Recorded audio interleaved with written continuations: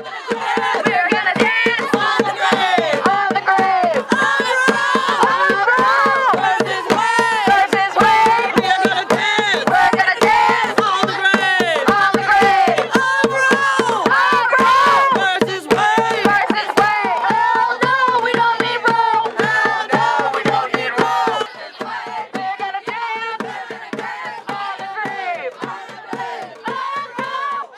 no, we don't need Roe. Hell no, we don't need Roe. Hell no, we don't need Roe. Hell no, we don't need Roe. Hell no, we don't need Roe. Hell no, we don't need Roe. Versus Wade. Versus Wade. We're gonna dance. We're gonna dance on the grave. On the grave. The more you look into embryology, the more you'll realize they're not just clumps of cells, they're human beings. So immediately I was against it, but I assumed people like me who are left-wing, feminist, secular would be against it because, you know, killing the most vulnerable of all human beings is anything but left-wing or feminist.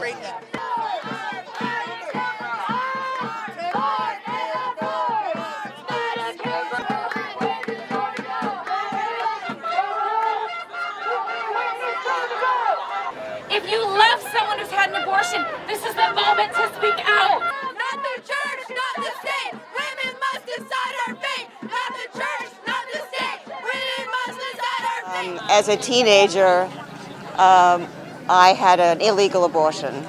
I was lucky, I was white, I was privileged, I had the money to do it and the support of my family. And then as an adult woman, when birth control failed me, my husband and I made the choice to have a legal abortion. And I'm horrified that that decision would be stripped away from my grandsons and granddaughters.